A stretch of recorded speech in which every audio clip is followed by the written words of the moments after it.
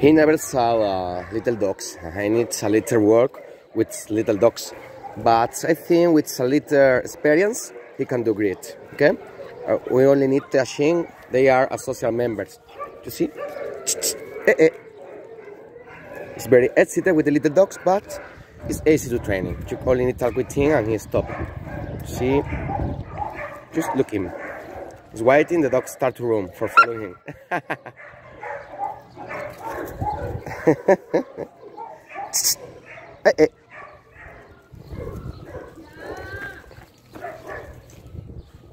But with other dogs and the family working with him, I think he can do great.